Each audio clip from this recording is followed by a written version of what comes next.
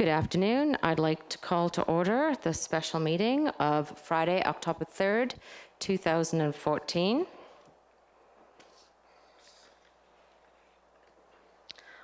We have received, all trustees have waived the notice of motion in advance that typically we have 7 days. All trustees have waived that, and so we will be proceeding with the meeting today. Before us, we have the agenda. Could I have consideration and approval of agenda? Trustee Ferguson, all in favor? And that is unanimous. On the agenda today, we have an emergent governance matter. Today, Trustee Taylor spoke with the board and has submitted her resignation to the Board of Trustees effective immediately. We have a motion on the books that I will read into the corporate record. The Board of Trustees accepts the resignation of Trustee Taylor effective October 3rd, 2014. Can I have a mover? Trustee Ferguson, all in favor? And that is unanimous. And we are done for the day. Trustee Taylor and myself will be available for media. We are adjourned. After consulting with my colleagues at the Calgary Board of Education this morning, I have resigned my position as trustee effective immediately. When I announced my candidacy for the Wildrose earlier this week, I said I planned to take an unpaid leave of absence from my duties on the CBE. Based on previous precedent on other boards, I believed this would have been an appropriate course of action to take. However, this morning, I was informed that the CBE did not believe the School Act permitted me to take a leave during the election campaign.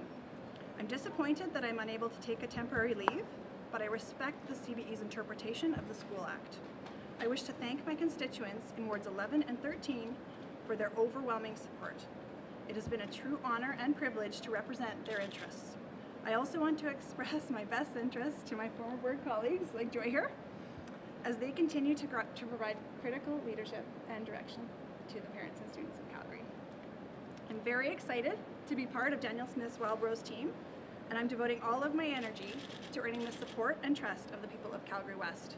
I look forward to hopefully representing them in the legislature. And I'm going to turn it over to Joy. On Wednesday, October 1st, the Board of Trustees received a request for leave of absence from Trustee Taylor. Upon a review of the School Act, we believe that leaves are not permitted. As a result, we met with Trustee Taylor a lot and received the matter. We respect her decision to resign. This reflects our shared understanding of the interpretation of the School Act.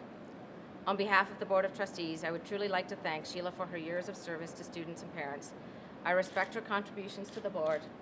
It has been a pleasure to work with her. We wish her all of the best.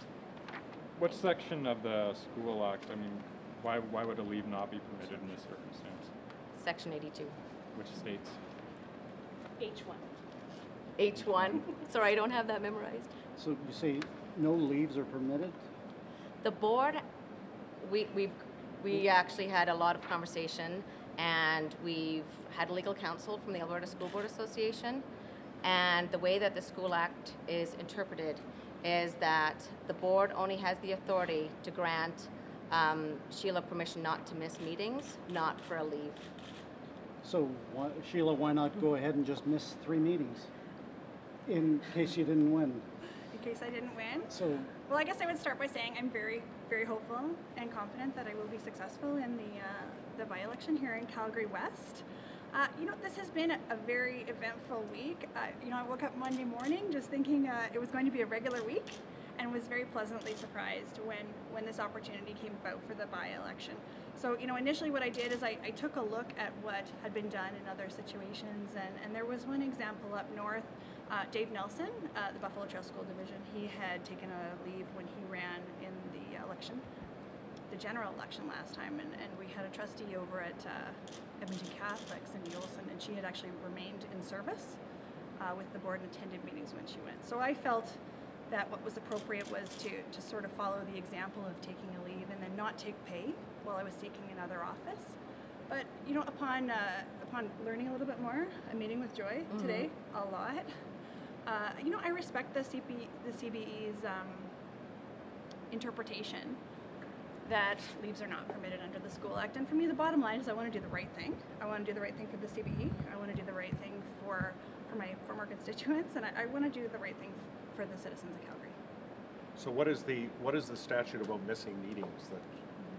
Do you want to talk about? Maybe you can explain that to us. Sure. So under the School Act, if a trustee misses 3 meetings in a row, they can be disqualified.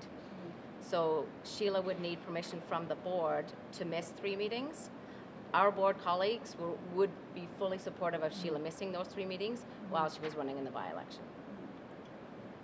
So how many meetings would you actually miss? And isn't it 2? She would be missing 3 because we have a meeting scheduled for October 7th, October 14th, and October 23rd, and the 21st, and the by-election is on the 27th. So she'd be missing 3 meetings. So What are we missing here? Yeah. what are we missing here? Yeah. So I think that what we're talking about is really a bit of a definition around missing of meetings versus taking a leave from your entire job.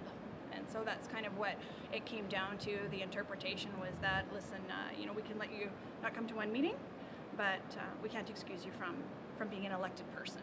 And so, you know, I accept that. I don't want this to become an issue in this campaign at all. I was happy not to take my pay, and I absolutely think that's the right thing to do.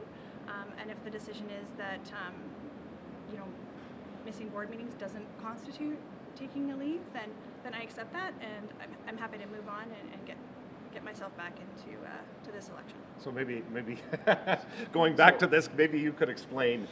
So the board would have given ex-trustee Taylor, I guess, past trustee, permission. Now Sheila. Sheila now. Permission to miss 3 meetings. That is correct. But there's a but coming here. She still would remain as a trustee, and so she'd have all the fiduciary responsibilities of being a trustee with the Calgary Board of Education. So it sounds like the concern is more the fact that she's running as a candidate in the opposition part. Absolutely not, no. That would be the problem. No, No. but But could she not what's the perform difference? both? Just so we're all clear here. In other words, you would give her permission to miss the 3 meetings. So it's not a question of the Absolutely, yes. meetings. No. But what wouldn't you give her permission to do, No. so to speak? So Sheila would still be a trustee Right. with the board, Right. and so would still have to follow all of the board policies and procedures and represent herself as a member of the Calgary Board of Education. Okay. Does that make sense? So therefore, if you're a candidate, you can't also portray yourself as speaking as a trustee for the board. You could do that, absolutely. You could be a trustee or a candidate and a trustee. Technically, you can be, yes. So that wasn't appealing to you in any way, Sheila?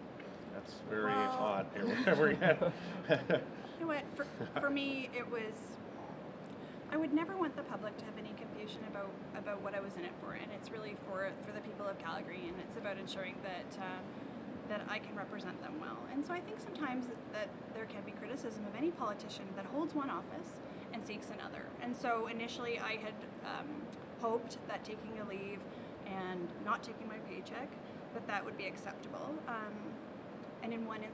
From one perspective, I think it is acceptable, but perhaps from the perspective of the legislation, it's not. And I think that's open to interpretation. And the CBE's interpretation was that you can't take a leave.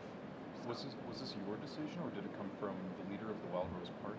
No, this was Joy and I have been together this morning for about 3 or 4 hours, and we've been going through the legislation. We've been going through the options. We had a lot of conversation about it, and in the end, I think this was the right move. I mean, for me, it's about definitely not accepting pay for this public office while I'm seeking another one. And the bottom line is I won't be accepting pay, and there'll be no confusion about what I'm in this for, and that's to hopefully win this election in Calgary West.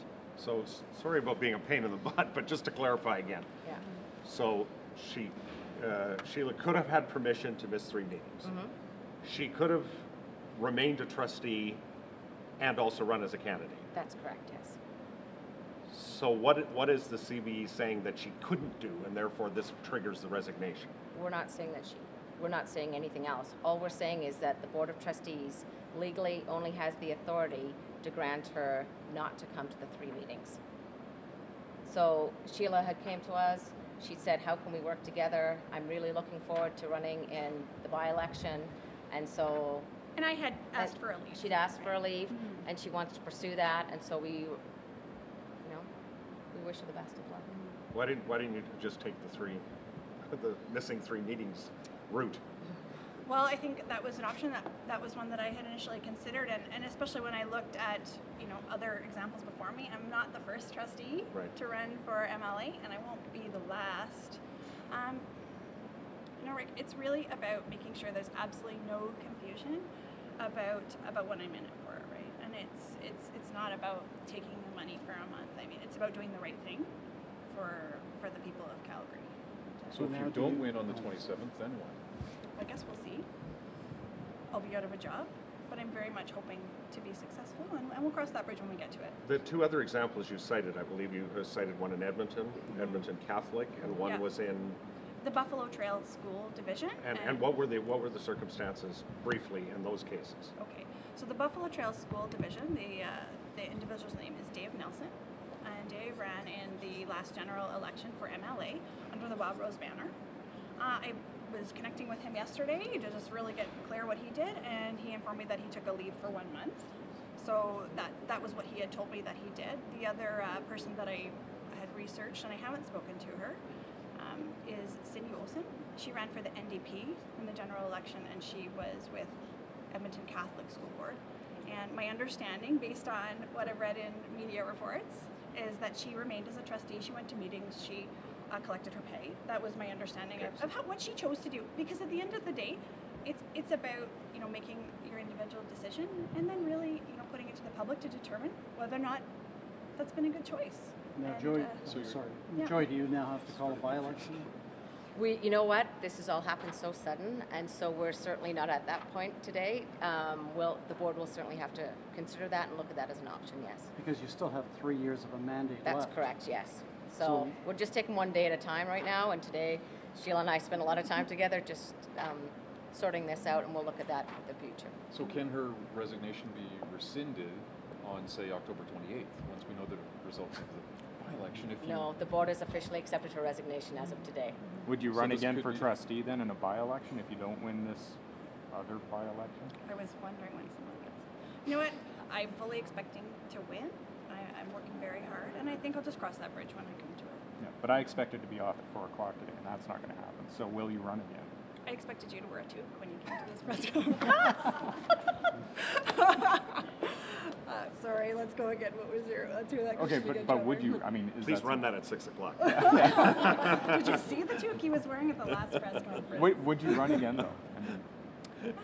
I mean, that is a possibility. You know, when this is really changing day by day, and it's an exciting time. You know, I had initially thought that absolutely that I would remain in public service, because I think once you get into the business of serving the public and representing people, you don't want to leave. And so that had been my hope, that I would, if I was unsuccessful, continue to serve on the board. And so I think we'll see what happens on October 27th, and then I'll have some thinking to do about whether or not I would consider running again. But right now I haven't really made that decision. Now, you've said a number of times here, I think 4 or 5 I've counted, where you say, I respect the CBE's interpretation of the School Act. Yeah. Is that your interpretation of this? It's one thing to respect somebody else's interpretation of the School Act, but is that your interpretation of the School Act, or is your interpretation the interpretation you had prior to this morning?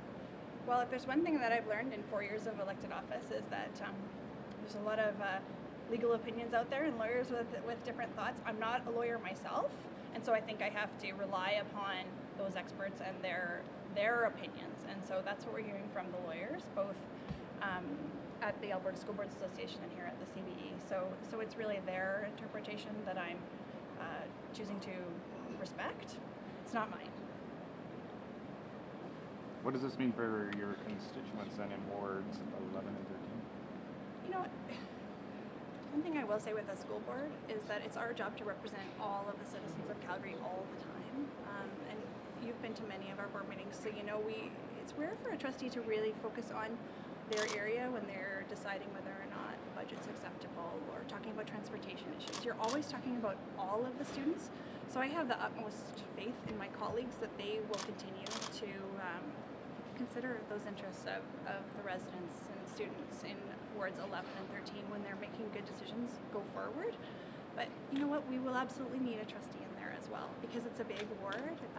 There's over 30 communities, over 30 schools, and they're going to need someone in there. So I'm sad to be walking away from them, because it's been an absolutely wonderful experience. I'm sorry. And I think I would support Shiela. The school board looks at all of our students, and even though we're represented by wards, we look after all of the students of the city of Calgary. So my fellow colleagues will be looking after wards 11 and 13 in Sheila's absence. Are we good now? Thanks. Thanks, everybody. Really appreciate it.